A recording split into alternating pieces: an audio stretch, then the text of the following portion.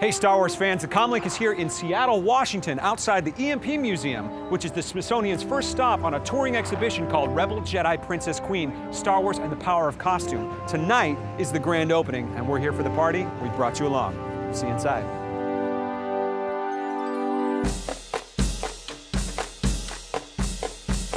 The EMP Museum set up an amazing night of Star Wars activities for the fans. Special guests Anthony Daniels and Billy D. Williams kicked off the evening, which was followed up by great Star Wars-themed events all night long. A DJ and brass band kept the force flowing through the crowd. There was a costume contest where fans were able to show off their own creations, photo ops with the stars, trivia contests, and an amazing choreographed lightsaber battle by the Saber Guild. All of this to celebrate a new, close-up look at 60 costumes pulled from the Lucas archives, curated specifically for this exhibit by the Lucas Museum and Smithsonian. While the party upstairs was as lively as a night at the Outlander Club on Coruscant, downstairs fans got an intimate look into the costumes and characters that we love, with spotlight talks featuring Billy D. Williams, Anthony Daniels, and Academy Award-nominated costume designer Aggie Rogers, who was responsible for the costumes of Return of the Jedi. What stands out in your mind as a favorite? My very favorite really is Carrie as the bounty hunter.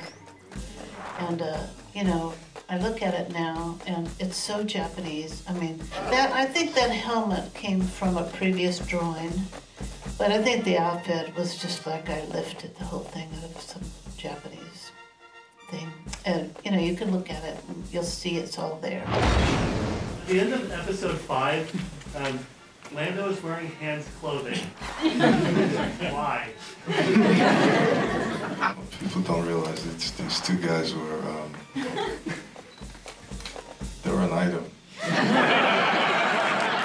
Before the festivities for the night began, we took a sneak peek inside and caught up with Laela French from the Lucas Museum and Saul Sopoci Drake from the Smithsonian, both of whom are responsible for curating this innovative exhibit. I'm here at the EMP Museum with Laela French. She's from the Lucas Museum of Narrative Art. Now, Laela, what strikes me, and something you said earlier about the kind of open-air access, what was the thought process behind that? Well, this is our very first Star Wars costume exhibition, where it's only costume. We really wanted to make sure that the fans and the visitors get a really intimate look at the materials, and you can't do that when they're behind plexi. That's right, and you have all these, you've got iPads, it looks like, and audio and interactivity. Can you talk about some of the design of that? Sure. So this is a really integrative exhibit. We really wanted to show the behind the scenes of what the creative process is for costume design.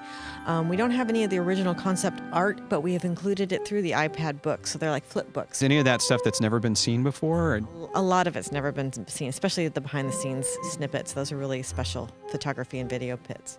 Now, I want to brag about you a little bit here because you, for years before joining the Lucas Narrative Museum, you were at the archive building at Skywalker Ranch, and so you're probably pretty used to this, or is this just seeing it in a new way for you?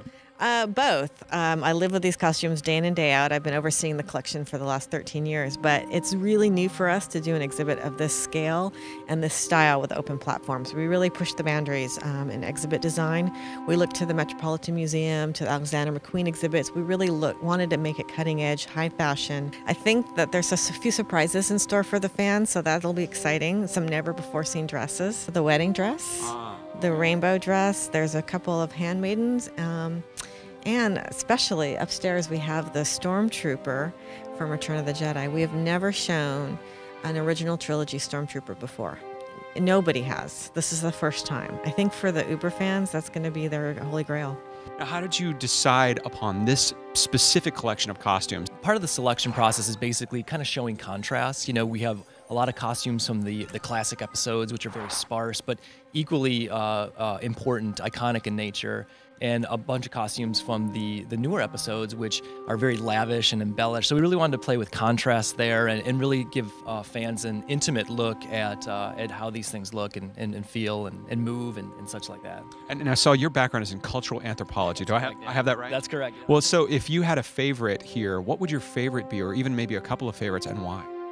To my cultural anthropology side, there's a lot of influences that you see throughout the exhibition. One in particular, Queen Amidala gown, which she's wearing a headdress which is very similar to a Mongolian royalty.